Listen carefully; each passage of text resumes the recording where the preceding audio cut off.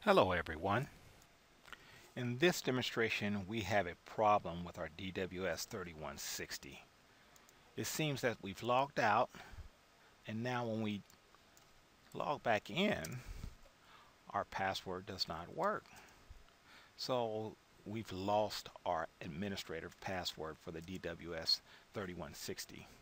If we don't have a backdoor, or if we have not created an additional way to log in as an administrator, we will need to reset our password, and that's what we're going to demonstrate now.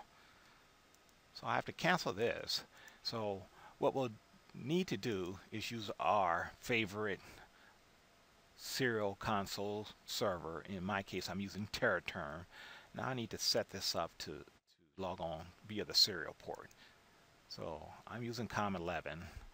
115.200 is the baud rate, and the data, and the one stop bit. I'm going to click OK, and I'm logging on from the command line just to show you that right now I do not have access. So admin, trying the normal passwords that I use, and I am completely logged out. So what's our recourse? What we'll have to do is reboot the switch, set it back to factory. How do we do that? We'll reboot and we'll hit the Shift and 6 button. Shift 6. So let's do that now. During reboot, we'll see the power on self-test, and during this process we want to hit and hold down the Shift key, simultaneously hit 6. The number 6, and the message we're hoping to receive is the password recovery prompt. So we have that now, and what we simply need to do, we want to reset our system. So we could see the available commands we have by hitting the question mark and enter, and what we want to do is we want to reset, and we hit the tab key, and we can see our options. So we want to actually reset our config,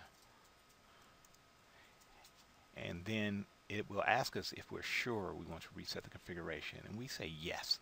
The reason we say yes is because we know we have a backup of our complete config from a previous demonstration. So I'm going to reboot at this point, and we'll reboot the switch. Now once the switch is rebooted, we'll be set back to factory defaults, and once we're back to factory defaults, we'll restore the original config, or our production config, from our config file we saved earlier. So our switch has completed rebooting, so let's try to log in now.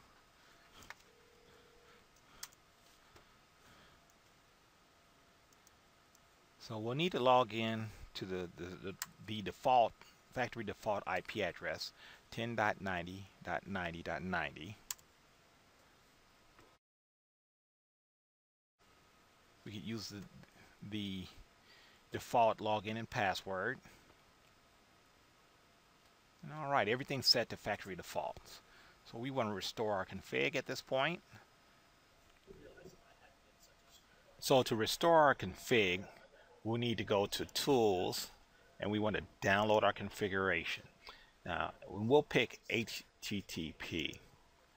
Now keep in mind, we're restoring a previous configuration where we know the password. If we do not know the password of the previous configuration, then we'll need to reset the password following pretty much the same procedure we just demonstrated. So let's browse through our files and restore our configuration, and we know the password for this configuration. So we'll click Browse, and here's our config file. Click Open, and we'll click Download. So the download configuration will be applied. So let's just give it a few moments while it resets the configuration, and then we'll navigate to the IP address of our production config. So let's go to the IP address of our restore config, and let's log in with the known password and username.